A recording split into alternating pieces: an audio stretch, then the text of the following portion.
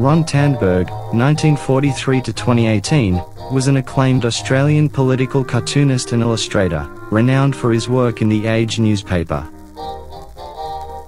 Born in Melbourne to working-class parents, he began his career at leader community newspapers in 1963.